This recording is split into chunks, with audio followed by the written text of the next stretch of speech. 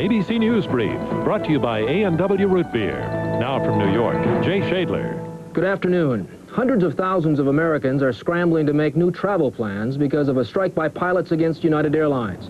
The pilots walked off the job early this morning in a pay dispute, and negotiations have now broken off. Most United flights have been canceled today, but the airline is vowing to hire non-union pilots and resume full service in a few days. United is the nation's biggest airline. It typically carries 125,000 passengers a day. We'll have a complete report later on ABC's World News Tonight. I'll be back in a moment. Got the urge? Stop it with the rich, creamy taste of new 1-calorie sugar-free A&W. Now with NutraSweet. In southern Florida today, there was a massive power failure that left 3 to 4 million people without electricity. That's News Brief. I hope you'll join Peter Jennings later for World News Tonight.